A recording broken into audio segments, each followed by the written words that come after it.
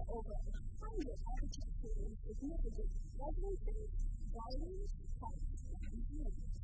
So I'm going to tell you one who loves it here. Chestnut Hill is actually named one of the top 7 urban neighborhoods in the whole country. That's what it's called. So on that note,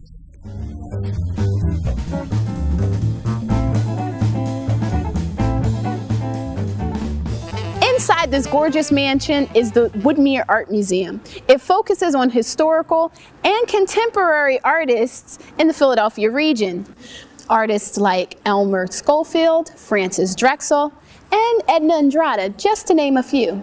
The museum features more than 3,000 works of art, displaying the talents by the most famous Philadelphia artists. You'll also find juried exhibitions by local painters and sculptors, solo shows by newer artists, and gorgeous sculptures on the museum's extensive grounds. Chestnut Hill is one of the Philadelphia region's most beautiful and architecturally distinguished communities.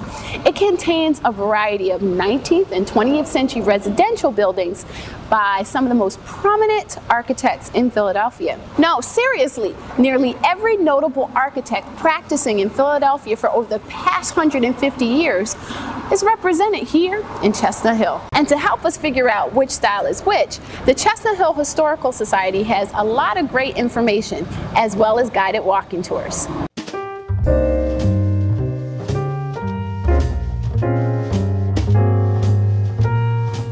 Chestnut Hill is nestled along the 1,800 acres of the Wissahickon Valley Park, which is part of Philadelphia's Fairmount Park. Now, the Wissahickon provides residents and visitors access to hiking, biking, horseback riding, picnicking, and even fishing, provided it's the right time of the year. Now, there is so much to see here in Wissahickon Park, so I'm going to show you my top 3. Ready? Let's go. The Thomas Mill Road Bridge is the last remaining covered bridge that crossed the Wissahickon Creek in the 1800s. And it's the only covered bridge in a major U.S. city.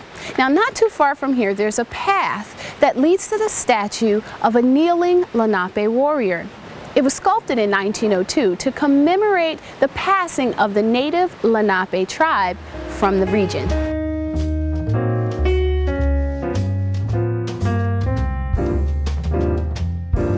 One of the most popular destinations in the park is the Valley Green Inn. Built in 1850, it's the last remaining example of the roadhouses that serviced the carriage trade along the Wissahickon in the 19th century. Not to mention, there is no better place to stop for a bite to eat after a long day of hiking and biking.